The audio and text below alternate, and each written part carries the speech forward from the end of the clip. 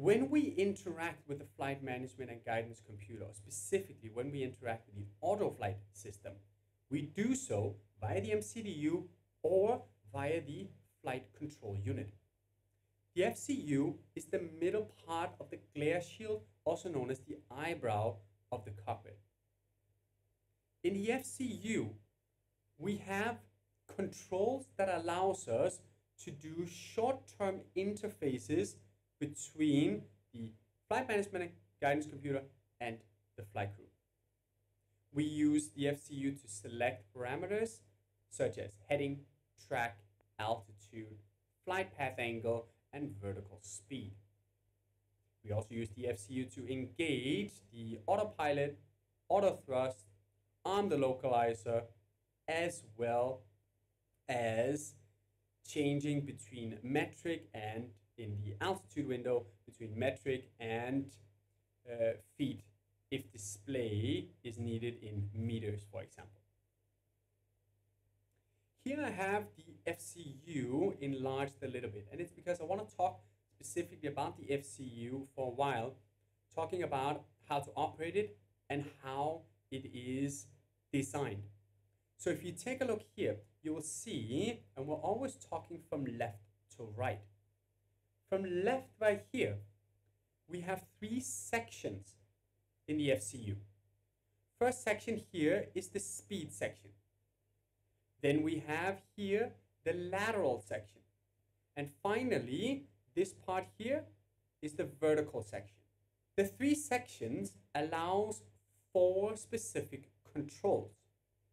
The first one is the speed knob, the heading knob, the altitude knob, and the vertical speed flight path angle knob. Take a close look and you'll be able to see that the particular knob right here are specifically designed and they are not the same shape. Specifically, you can see it here on the heading knob. The heading knob is like a flower around. The altitude knob doesn't have quite as aggressive grooves on it. But this is to ensure it is in line with the cockpit Airbus philosophies, that it should be easy to identify and not mistake when you take control knobs, whether that's push buttons or control knobs on the FCU. Each of these 4 knobs that you see right here, they can be engaged in either managed mode or selected mode. You see the knobs here, they have the option to turn them around, you're changing the value. 32 clicks is an entire rotation of the knob. Setting the value is only the first step in engaging what you want to do. Let's take speed, for example. Let's say I want to set a speed. If I turn the knob in the window above, it will show the speed. But it will not engage that speed. It will not follow that speed unless I tell it how to engage it. And that's the managed or selected mode that I was referring to. Once you have selected a value, you then either push the knob in or you pull the knob out. That is the engagement of that particular value and mode. If you push any of the knobs in, the aircraft goes into managed mode, and the flight management and guidance system will take over and do what is needed to fly the speed profile that is programmed, the flight plan in a lateral way that is programmed, or the vertical profile that is again programmed into the system. But in the managed guidance mode, we have an aircraft that will manage everything from what is already programmed into the flight management and guidance system. So what you select right here in terms of values is irrelevant because it's going to take the values from what is already pre-programmed. The easy way to remember it is if you push the knobs, you're pushing them away from you and you're telling the aircraft you have control. Managed mode, you have control. But on the other hand, if you take any of the knobs and you pull them towards you, you're saying, I have control. That's what we call selected guidance. Selected guidance allows for short-term navigation, and it allows us to override what the flight management and guidance computer is doing from its own pre-programmed flight plan. Let's assume that we are flying along the flight plan and we're in managed mode, also called nav mode in the lateral. That means the aircraft is flying along the flight plan that is pre-programmed. Over a waypoint, it will automatically turn to the next heading, etc. We know when the aircraft is in managed mode because, as you can see right here, first of all, the value in the window above shows dashes, and next to the value, there's a dot. This shows that it's managed mode and the value is not coming from this window. The value in which it's flying is coming from the flight management and guidance system. There are two more ways that we can see. If we take a look at the display right here, we can see that the speed in this case is targeted by a magenta target. Look at the speed tape and you'll be able to see the magenta target. Magenta means managed.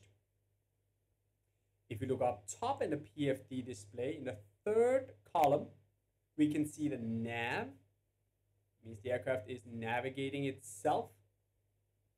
And of course, we can take a look here at the MCDU page for the climb, and it shows there on the left column, the third line, managed speed is, and in the first line on the left column, managed as well. When the aircraft is in managed mode, as I said, everything comes from the flight management and guidance computer. And it is done by pushing any of the knobs in. Back to the scenario I was referring to. Let's say that we're on a nav mode. The aircraft is guiding itself laterally, but we want to change the heading. This could be as per ATC restrictions or ATC instructions, or it could simply be to avoid weather, etc. So what we will do is we will take the heading knob and we will pull the knob saying I'm taking control, and then we will turn it to the heading that it needs to fly to. The autopilot will still be flying the aircraft, but it is now guided based on what we say. Here's the thing, this is short-term navigation because the aircraft will fly that heading until you tell it to fly another heading.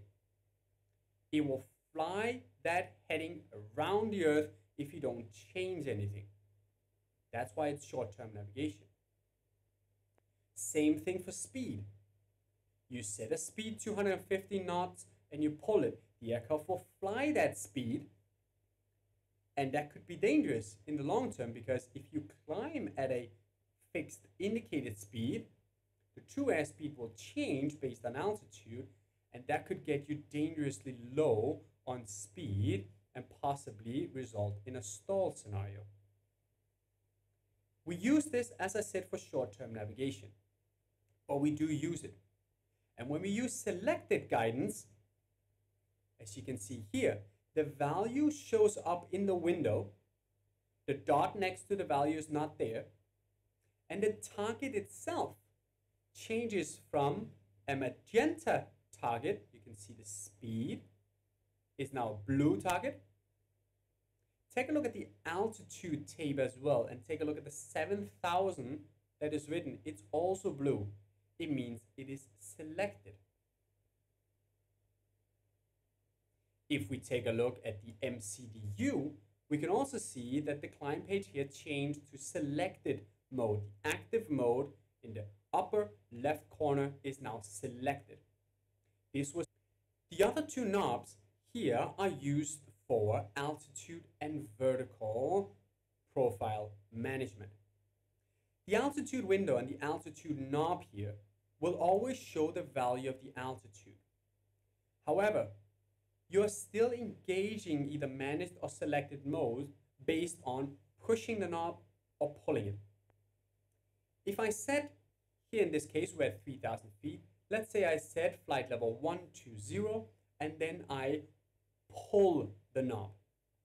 The aircraft is now going to start a climb up to 12,000 feet, but it will do what we call open climb. It will climb, but it will disregard any cost index we have in, any economy speeds for climb, as well as any constraints that there might be built into the flight plan. If, on the other hand, we set flight level 120 on the altitude window and we push the knob, we're telling the aircraft to climb to flight level 120 or 12,000 feet, but it will do so in what we call managed mode, on climb mode. Not open climb, but climb. In climb mode, it will obey the constraints on the flight plan, if possible, and as well as climb at economy speeds and take the cost index that is programmed into the equation. See, this becomes now an optimized way of climbing to meet a specific target, whether that be a high or low cost index, saving fuel, saving time, saving money, whatever it is, and constraints are obeyed. What we want depends on the situation, so we always have to be aware of whether or not we want to do managed or selected. Even if you push the knob right here and you go into managed climb, the altitude window will always show the value in the window. It's not like the speed and the heading window, which will go blank with dashes and a dot if it's managed. The last knob is the vertical speed knob. The vertical speed knob allows us to set a vertical speed, plus or minus 100, 200, 1500 feet per minute climb or descent. The vertical speed does not have a managed mode. It is a selected mode regardless. Select the value and engage it by pulling it, and the aircraft will start climbing or descending at that particular vertical speed. This aircraft has another feature that we will get a little bit more into later, but I want to highlight it right now. And that is, instead of flying a heading or flying a vertical speed, this aircraft can fly a track and a flight path angle. Flight path angle is a fancy way of saying track, but in a vertical plane rather than track in the horizontal plane. But remember from flight planning, when you're flight planning something, you're always taking wind into consideration. So if I have a strong crosswind, I'll have to put the nose of the aircraft into the wind so that my track remains the heading that I really want to fly, but the heading of the aircraft is offset by whatever the cross-track error is. Well, in this aircraft, we have indication that shows track. So we can change the heading to a track by simply pushing the middle round knob right here. It changes the heading window here to a track window. So now you're not setting a heading value, you're setting a track value, and the aircraft will fly whatever heading it needs to follow that track. But it changes not just the heading to track, it changes the vertical speed up over here to a flight path angle. And that's what's illustrated right there. It's illustrating a negative 3.5 degree angle in which the aircraft will, in this case, descend at. It is particularly useful when flying approaches, coming in on an approach and having to fly a final approach course of 182. The crew will simply engage the track mode, and even if you're flying it manually, the track will provide the exact track to fly regardless of where the wind is coming from, because you're not worried now about the heading you're flying. And coming in for an ILS or a non-precision approach, starting your descent at the final approach fix or intercepting a glide slope, we can simply set the value of the vertical profile to -3 degrees, pull the knob, and the aircraft will maintain a 3-degree slope, not a 6 or 5 or 700 feet per minute rate of descent, which will change, as you're well aware of, based on headwind, tailwind, etc. This will give it a track to fly. It is very useful when flying the aircraft, whether or not you're flying manually, whether you're flying short-term selected guidance, or when the aircraft is flying fully managed.